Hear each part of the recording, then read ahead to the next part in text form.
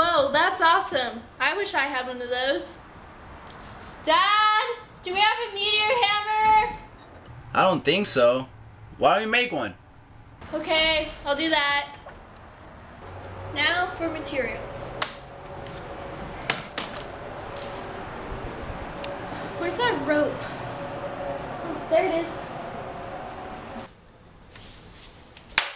Now for something round.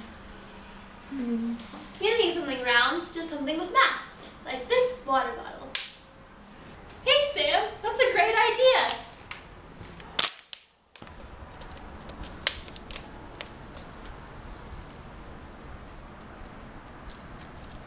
There, done. Good job. Why won't this go faster? Change the mass and radius, What? Why? Who said that? because they're directly related to rotational inertia, Rotational inertia? What's that? the resistance an object has to spinning. Oh. Wait, only change one variable at a time. Oh, okay.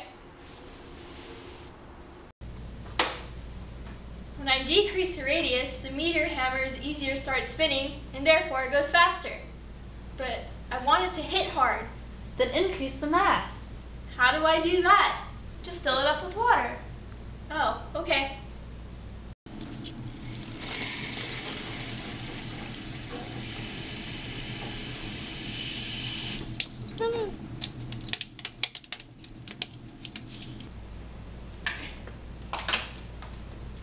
When I increase the mass, the meteor hammer is harder to start spinning.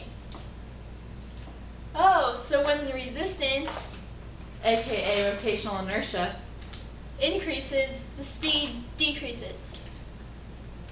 But why does the meteor hammer stay in a circular motion when I spin it? centripetal forces keep an object in a circular path unless acted upon. Oh, so like in the movie.